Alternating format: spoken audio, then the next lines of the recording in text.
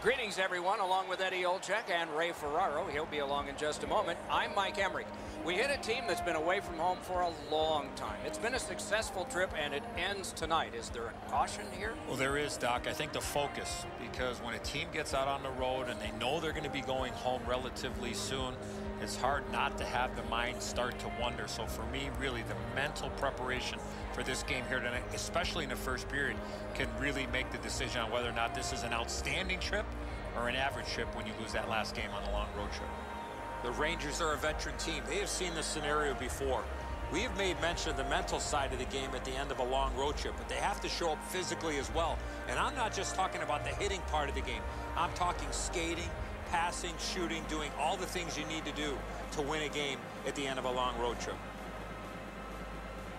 Let's look at the starting netminders. Mrazek's the netminder of the evening. He is the type of goalie that sees the puck very well, hoping to see and stop most of the shots he sees tonight and land the W for the Red Wings.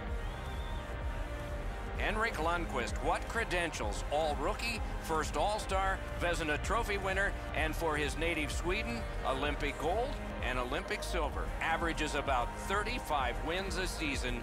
Impressive.